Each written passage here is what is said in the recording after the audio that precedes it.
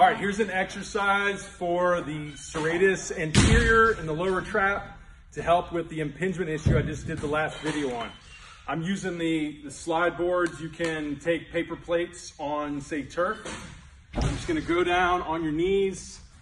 You're gonna lean over the pads. You're gonna put them around shoulder, right under your shoulders, and we're just gonna rotate. I don't wanna go much more than pointing my feet or my hands towards each other, and then I want to go all the way with pointing the palm or the back of the hand towards each other. And I'm going to push down and apply a little resistance. And I really want to feel my scap pinching when I turn palms or the back of my hand to each other. I want to feel that pinching as I turn, and that's going to be really activating that lower trap and that serratus anterior, which helps when you go into those overhead positions.